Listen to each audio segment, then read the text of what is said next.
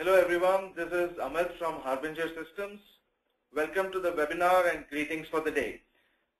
We are going to be starting in just a minute. I'm just hoping that if anybody is trying to join in and is still taking time towards software installation, etc. But in the meantime, I will introduce you to the panel. We have with us today Subodh, Umesh, Prachi and myself. Subodh, Umesh and Prachi are all technical leads in our office. They are the ones who lead various software technology practices and have been leading the mobile technology initiative within Harbinger Group. And we have implemented various such solutions where they have been instrumental in not only defining software solutions but also designing those and helping them develop various kinds of complete solutions on mobility. So welcome everyone. Hello Subodh. Hello Umesh. I think Prachi is not going to be able to join in. And hello everybody.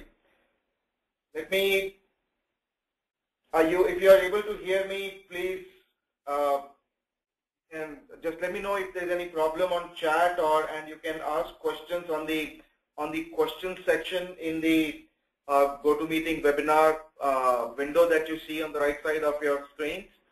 You can put your questions there at the end of the presentation and the webinar. Also, we will be having a Q&A where we can take those questions and answer those. So thank you everyone for your patience. Let me move on and start the webinar now. And Subodh and Umesh would be taking up all the technical questions. Our webinar today is based on various experiences that we have had when we have been working with customers across the world, both startups as well as multiple end-user organizations within various large corporations where they have taken mobility as one of the solutions to go forward. Startups because they had been talking of mobility as a solution to take to the market, and that was the revenue model going forward. Our experiences with customers as well as prospects and various peers in the industry has been that there are various stages that a corporation, that a company, that an entrepreneur goes through, and there are seldom any guidelines or framework that a person can look at to understand what the market is going to be needing, how they are going to be developing this solution, how the wish list is going to turn up into actually the individual app stores of either Android or iOS and likewise. So not taking any further time, I would like Umesh and Subodh to please take the question in terms of why is it that we really need this webinar today? Why are we having it? Thanks, Amit. This is Umesh. Hello, everyone. So mobile has been the topmost technology trend in recent times, and majority the driving factors of all the consumers and the enterprise market apps now. And every new product is now considering mobile strategy in their roadmap, but the mobile first is now really getting the larger consumer base and the overall viral spread of your brand earliest to the consumers. And I mean, as recent as yesterday, there was a report from IDC that was more of a revealing news across web, which stated that the developers or the startups see a big potential to topple Facebook-like apps by having the mobile-first social startup apps. And really, the mobile has the power to reshape the entire industry quickly. And how does this affect the startups? I mean, the report also indicated about by 2015, it's more likely that this mobility trend would be more even stronger, and there could be opportunities beyond just the smartphones and tablets. So for the startups, to staying competitive isn't simply a matter of porting the elements of existing business model to mobile, but rather it requires re-envisioning the traditional business models through a new mobile lens. So Umesh, I understand that you talked about mobile first and how does it affect the startups, but Can you give some examples? Absolutely. I think the most common names are the Pinterest, which is like a online pinboard, or maybe the Foursquare, the location-based social networking sites. All these went with mobile-first strategies to build the whole brand and the consumer attractions. And these are more like 30-second apps, which people are contributing very quickly and having that productivity and interest shared very quickly online and having that viral spread immediately. Facebook later on went with the mobile, and now it's 50% of their users are mobile app users. So it's like already in millions. Those are using the Facebook app. We have also experienced with our customers also. Just to give example, the food ordering app with one of the ISV who was planning the automation of a process for a largest food chain in US, went with the mobile first strategy, which enabled the overall process improvement in the placing of orders by the consumers, and it completely changed the way the stores are operating, and reduce the overall consumers piling up the long queues at the takeaway counters while selecting different combinations of foods and so on. And now they are just placing order or making their standard orders on the go, and just have that payment done through the mobiles, and get their orders at the counters very quickly. Yeah, that's great. That kind of brings me to my next question. If at all these are the business decisions, and for our audience today as well as the customers that we serve and we are about to start serving in the next couple of weeks, what is it that is driving these business decisions?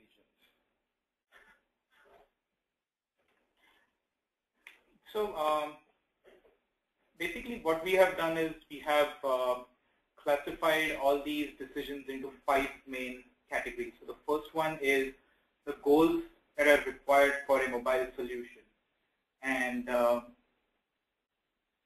basically also what it says is that what kind of a revenue stream are you expecting from the mobility solution? Is it like a continuous source of revenue? Is it that you want to sell content through the mobile application? Or is the mobile application only meant to attract attention of your end users? Or is it like an enabler for other services that you might have, and the mobile platform is going to motivate more and more users to start participating? Or the goal for mobility is just to build a differentiator when it comes to competition. So the goal for mobility can be quickly distinguished among these 4 main points. And the next category of business decision is about market trends. Now this is something which is very important for a startup to look at. So under market trend, one needs to analyze how fast is the user base of that particular domain shifting towards a mobile solution. Like, is it moving very quickly, or is it moving at a slow pace, or does it need some kind of a push? Then what kind of platform and manufacturers are making use in the particular domain in which the startup might be planning to deploy a mobile solution? And the third category is about competition. So startups usually do get into competitive situations, and this point is all about analyzing what kind of solution do the competitors have. Like, is the startup going to be catching up with them, or do they want to create a strong differentiator in the market by being the first to come up with a mobility solution? Then the next item about is in the category is about time to market. So how sooner or how later should the solution be launched to general public? Is it meant to grab any seasonal attention? So in the coming slides, we'll take a look at some of the good practices that can help startups quickly bring their applications up to speed and take them to the market on time. so that they can achieve their mobility goals. And finally, the fifth and last item on the decisions part is the ROI, which is of course the most important thing. So what kind of an ROI is the startup going to expect from its mobility solution? So ROI, it kind of sums up everything. So towards the end of this presentation, again, we have an in-depth slide which talks about the return on investment the organization can get from the mobile solution. Great. So this helps us understand a lot in terms of what is affecting these market decisions, why our customers want to do that, and how can Harbinger be of any help.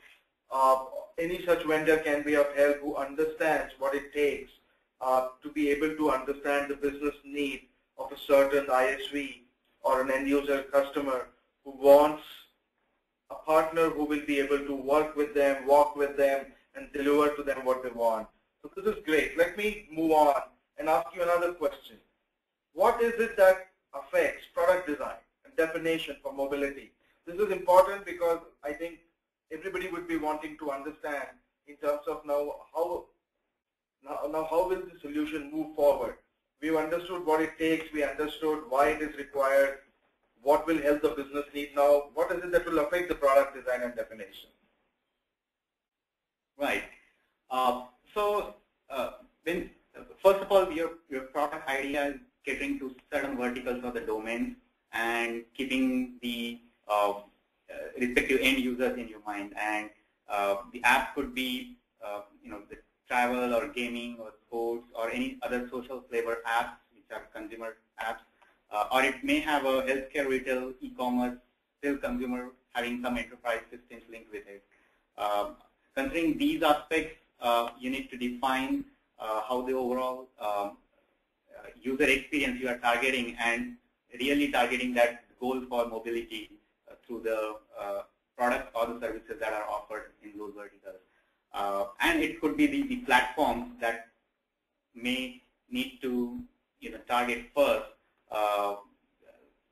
We already seeing like iOS picking up stronger with their security and eating BlackBerry market share in the enterprise space as well.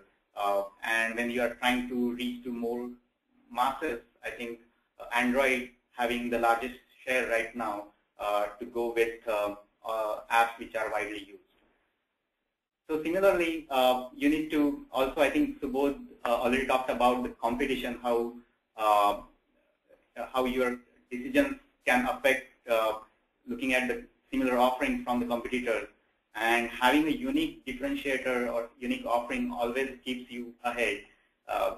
Just for example, the Foursquare, where having that the first time that location-based networking was not affected, even though Facebook came with its places kind of features as well. Similarly, the way we get the advantages over competitors with this differentiator, we also get benefited with the way we get partnership from the other sources to have more end-to-end product offering, as well as some of the advantages over the competition as well.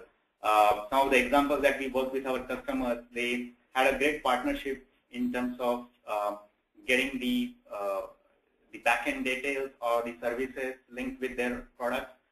For example, a travel itinerary planner app has several partners for providing the content related to the travel attractions and the full reservation systems linked with it across the globe. Or the example that I talked about, the food ordering app had tie-ups with different coupon services for their local promotion to be delivered and get more consumers attracted to use the services. Similarly, other product definitions or the designs are even driven by the latest technology trends. And definitely the mobile itself is a big trend, but within that it is rapidly evolving, and newer devices, newer versions of OS, and rapidly coming with new versions of it. All these capabilities effectively, if leveraged, can really add a big different dimension to all your product offering. The augmented reality or some of the hot items that we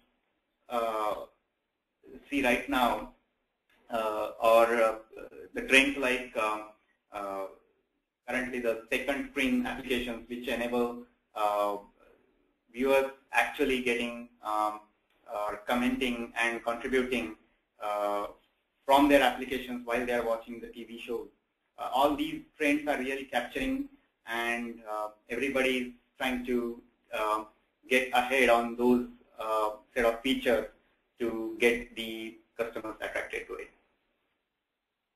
And by planning all these aspects and all these parameters, we definitely need to depend on multiple sources of information. You need to make those enablers through connecting to different platforms and services. And you need to ensure that what you are building is the set of interfaces, or in technical terms, we call it APIs, to be exposed and linked and extend these functionalities by working with your partners and their technology systems. And often these are designed as even API first kind of approach, and taking it ahead to the next level of its implementation. All right, so that's pretty self-explanatory by itself. But then this all leads to ultimately, what are the likely revenue models for each mobility-based solutions?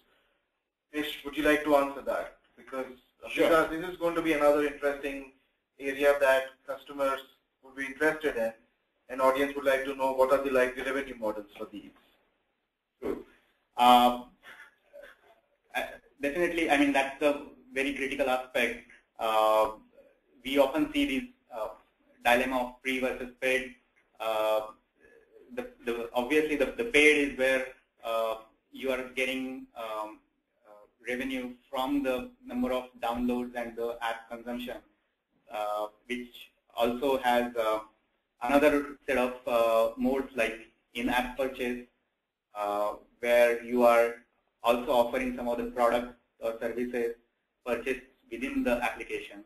Or it could be application which is really distributed as well, which can leverage the in-app advertisements or other advertisement-related networking. So the realization of your ROI could be in multiple forms. So either it could be the services that you are offering are getting to the next level. It could be the content-based revenue, or it could be the whole lot of data that you are trying to generate from the mobile or the consumers of application, which is, I mean, being as considered as most hot trend right now, and giving, in multiple times than just the app value. So some of the other examples could be the real-time updates, which are helping you take faster decisions and thus improve the efficiency, or it can help you increase the access to the services that you are really offering and thus increase your customer base, or reduce the average travel costs required and the time required and thus save money on it, or decrease the overall work backlog and the whole process improvement and automation and so on. So your realization of the entire ROI could be in any of such forms.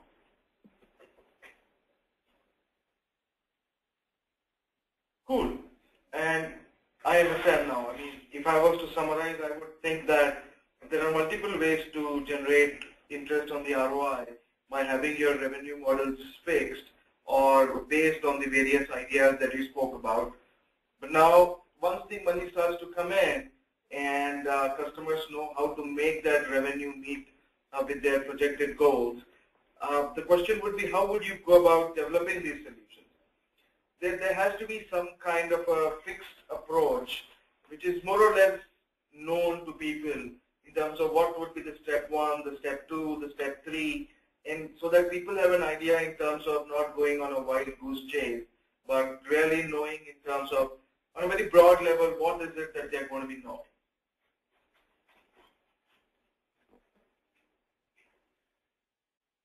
So the entire development process can be thought of as three, I wouldn't say easy, but three steps which need to be followed. Step number one is called as foundation. So what it means is that you build a robust, expandable, flexible core for your application so that your application can sustain any kind of user loads for any number of duration and can cater to different individual requirements, or if you bag in a big customer, the same core can also serve that customer while serving the other end users. So building a robust core which is in the form of either the mobile application or the server side that's going to serve that mobile app, it all comes under the robustness of the core. The next step is, once your core is ready, is to start working on integrations. Now, integrations can be classified in two types. The first one is social integration with the well-known social networks, the ad networks, and so on. But importantly, many startups would benefit by partnering with different service providers so that they can reach to their goals very quickly. Because if you start to build something all by yourself, it's going to take a lot of time. But there are service providers who give information at a fixed cost or for free of charge, assuming that you credit them on your site. The biggest example is a company that provides you Google information or analytical information about different websites, and it gives a layer on top of a map. So that can be an example of partner integration. And similarly, social integration also makes your app and platform more famous, more popular among different users and user sets.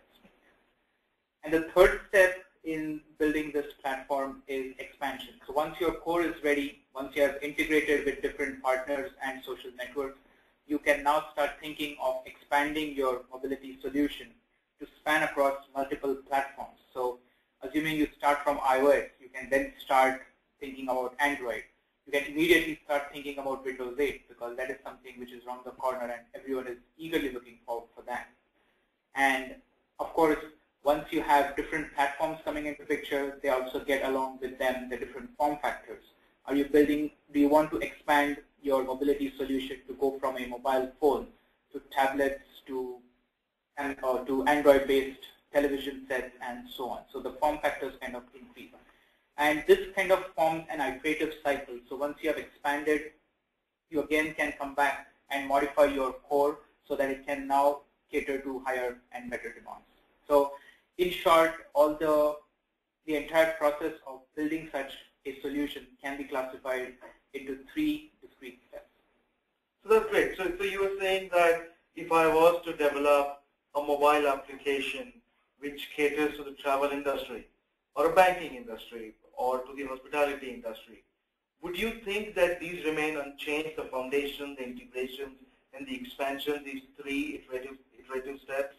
Yes, definitely. So if you take an example of a travel industry-based solution, so assume that it's a mobile application that gives you more information about the well-known places to visit in a particular city. So the core of this particular solution comprises of the database of all the places that you need to visit, then the different API calls that you might need to make with the individual websites those places of attraction might have.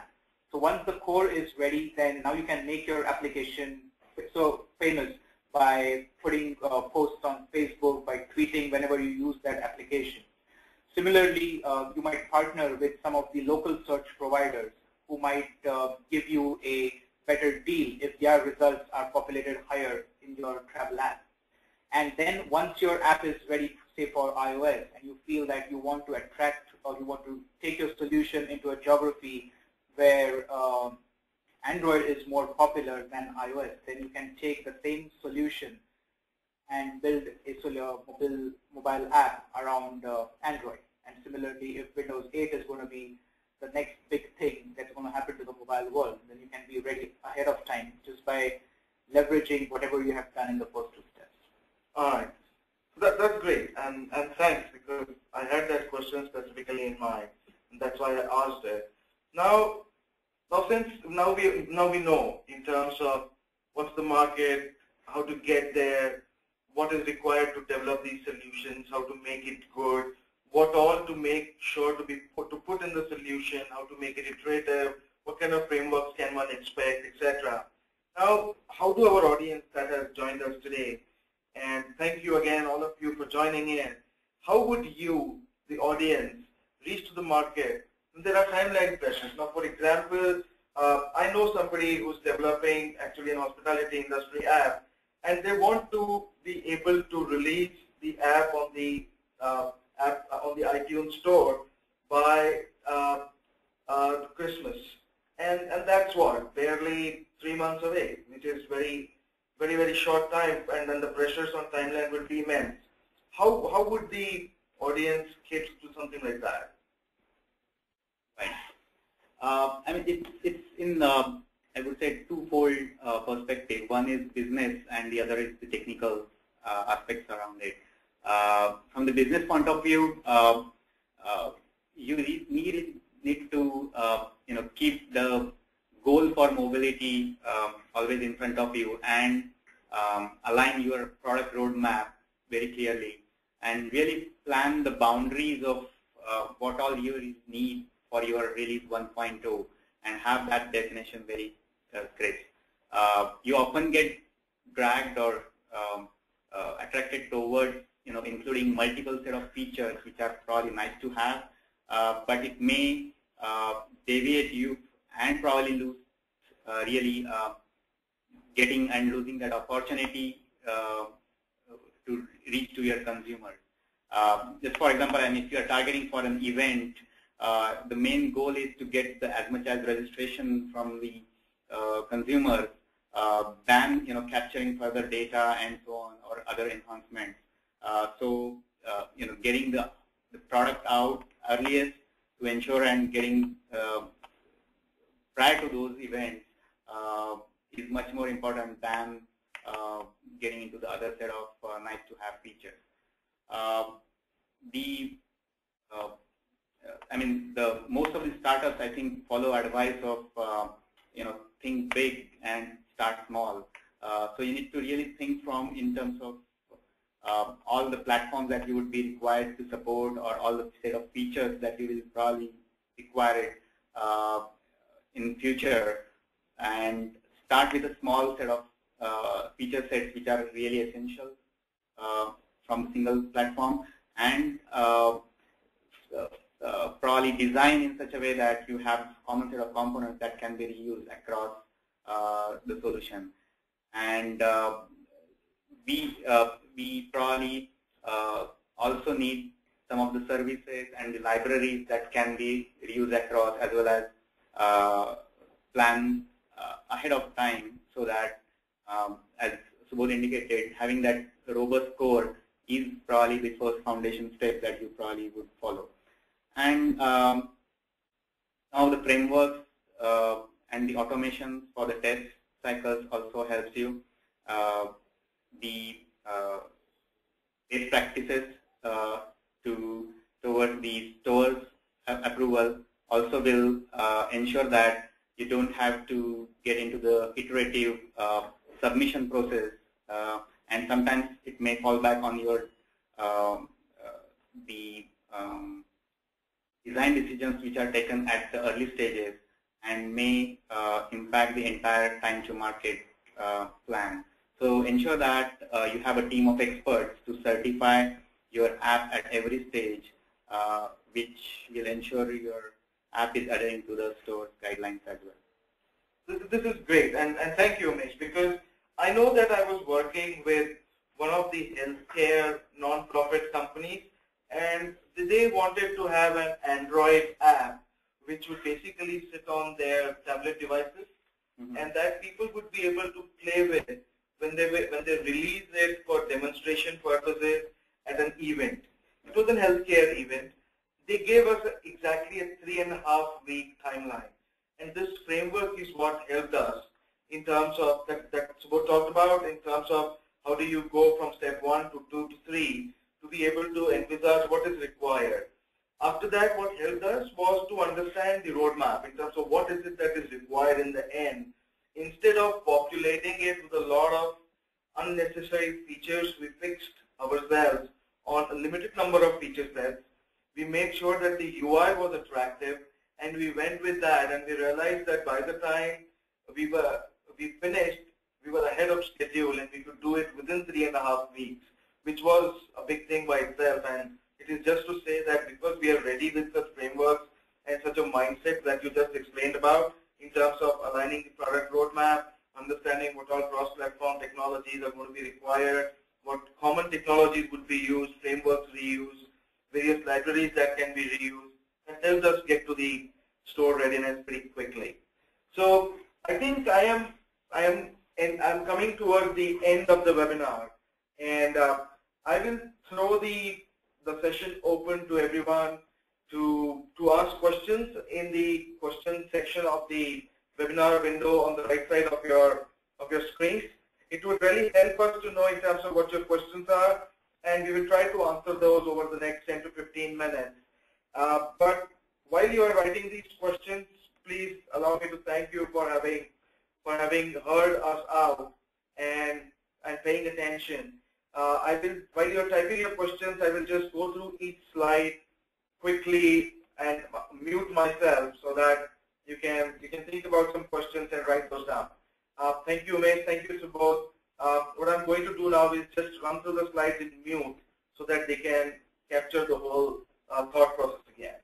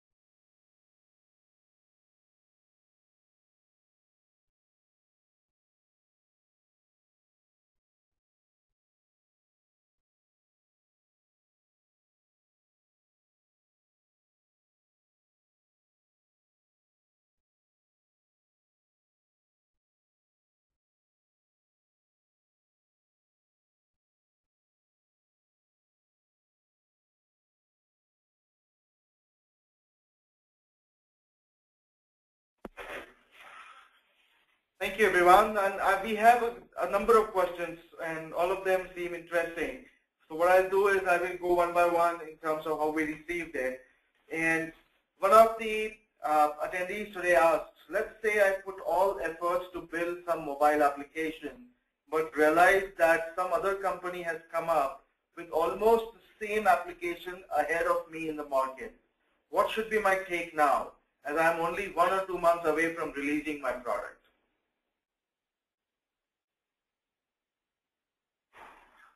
So I think thank you very much for this question.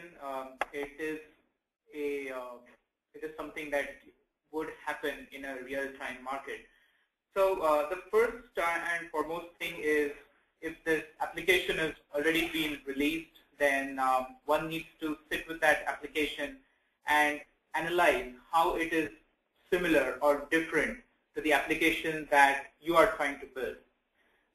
If you feel that it is exactly similar, then, and if you really want to not redesign that app, then what you need to ensure that the features that you are providing are better in terms of usability, in terms of the content, in terms of performance, and so on, as compared to the other application. And of course, if the features that are indeed different from what you have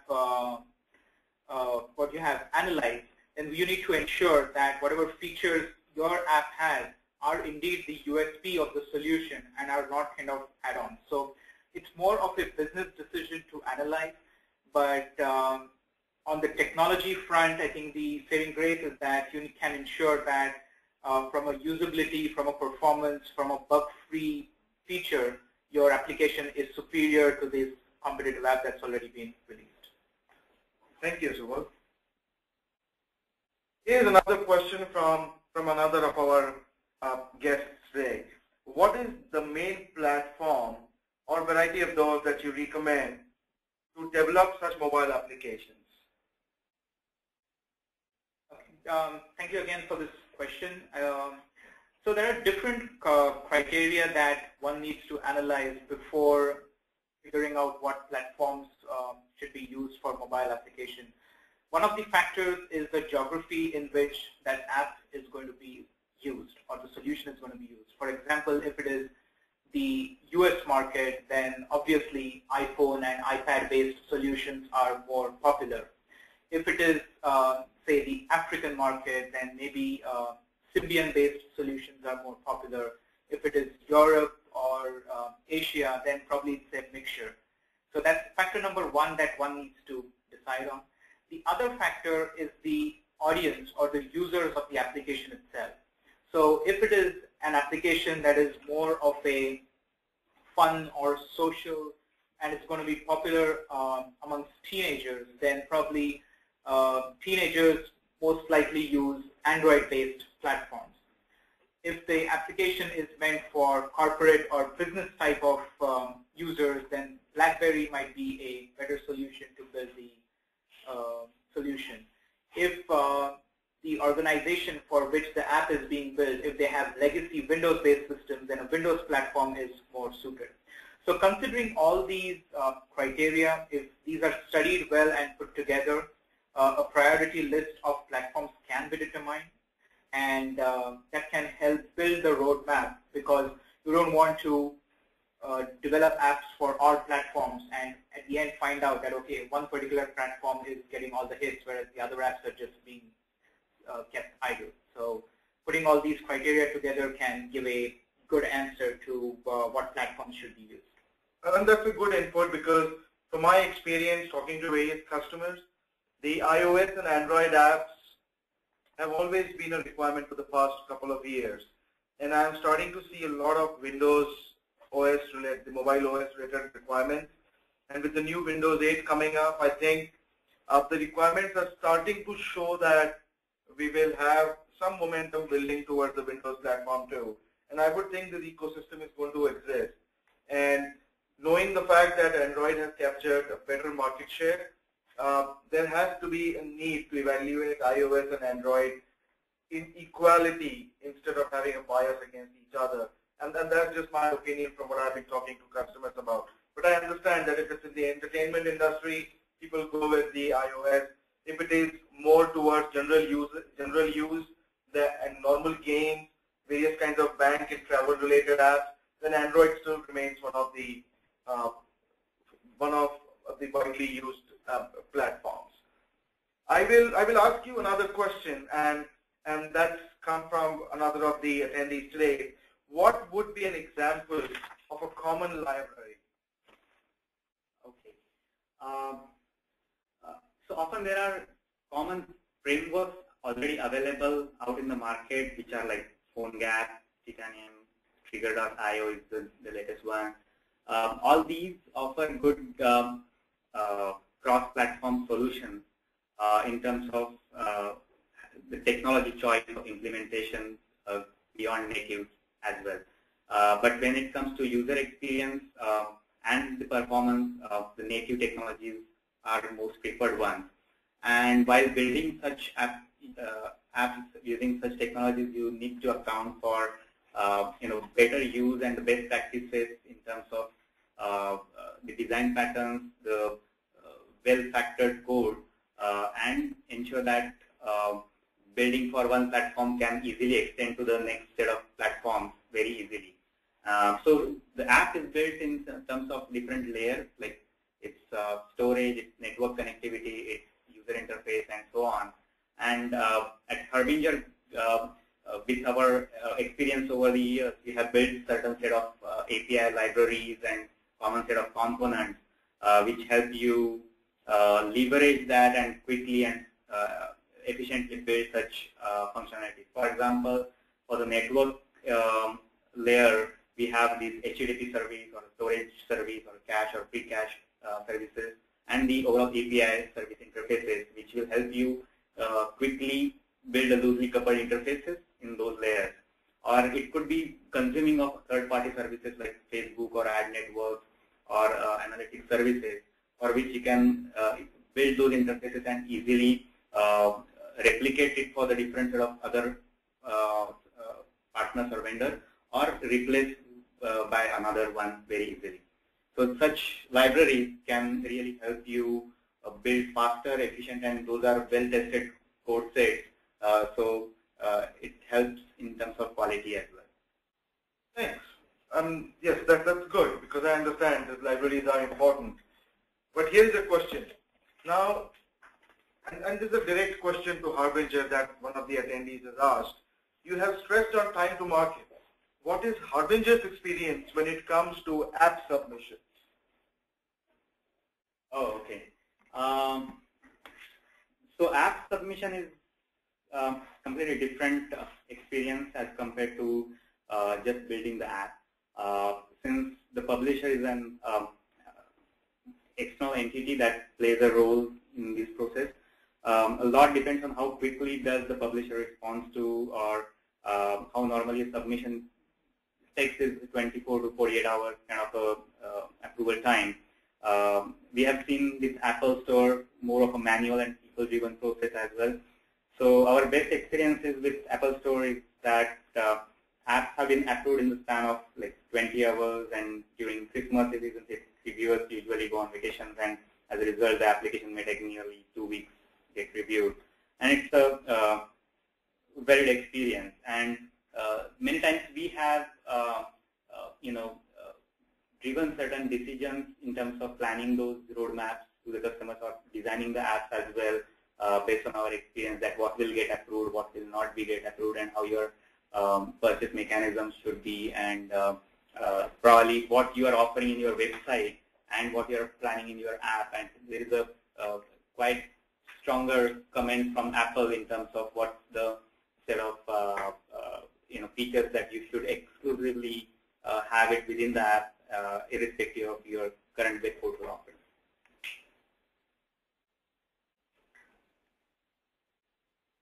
Okay, so that's good again, and thank you, because I think Harbinger's experience on app submission is important for us to be able to answer. And here is some other questions, and I know that we are now going to be slowly running off the clock, but a couple of last questions that I wanted to ask from the audience here. is to what extent will a cloud-based environment affect the product design? Surely, I think in recent times, I think the two major technology trends, the cloud and the big data, are really taking the industry to the next level of computing. And cloud has specifically enabled the overall distribution and deployment scenarios. So now with the mobility, your devices, I think this is the era of every user having multiple devices, and syncing your information from one device to another is really getting pain, which cloud is definitely making a big difference in terms of having your own storage or the iCloud kind of offerings where all your data is centrally located and all your devices are always synced with the latest of information across devices. And many of the content and publisher strategies or even data-driven applications are leveraging such cloud capabilities for easy access, quick synchronization, as well as in terms of distribution of content and media content very effectively over the cloud platforms. Okay, so again, once again, those answers are good, and I have some questions which are very, very typical, and so I would be taking those offline with the audience directly, and just for the sake of what the audience kind of has asked for, I will just repeat the question. One of them is, what is the startup success in India? And I will write to you separately and take this discussion because this is very geography oriented. So I will take this offline, and I hope you don't mind. And so this is good. In terms of also, there's another question in terms of Zen framework, and on the open source side, the various information and experience that we have, I would again like to take this offline because that would be talking specifically about one single framework as against a library that we already have.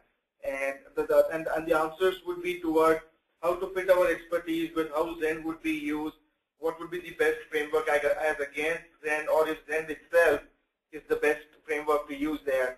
Our experience and expertise we can share with you on a separate channel, and for that I will excuse the rest of the audience. And it's a great question, and that is very close to us because we use a lot of open source framework. So we will of course take that. And yes, I mean there's another question which is about Node.js framework. Again, the Node.js framework, the MongoDB, the RabbitMQ, there are various technologies that we have used in the past for various successful implementations, and they're great case studies. And I'm sure you will appreciate if we are able to give you a one-to-one and detail in detail, and you will appreciate the fact that this is not a small question to have or a small discussion to have. Node.js itself is a pretty vast topic in terms of what the utility of that technology is in various server to cloud and various such architecture solutions. So on this note, I would like to close today's webinar. And once again, thank you very much for your enthusiastic response. We appreciate you having joined us today. And please do expect to hear from us in terms of a thank you note, as well as we'll be sharing a common set of questions and answers that we thought were the best that we could provide you with. And I will connect with you directly for the questions on Zen, as well as Node.js and India-based successes, etc., and write to you separately and connect with you. At the same time, I would encourage you to please visit us on harbingersystems.com. The website is coming up on your screens. This is our website. It would be great if you could have a look. We are a great bunch of people, and we would appreciate your time spent on our website too. Thank you very much, guys, and have a wonderful day ahead. This is Amit, Umesh, Subodh, Prachi signing off. Thank you very much. Bye-bye.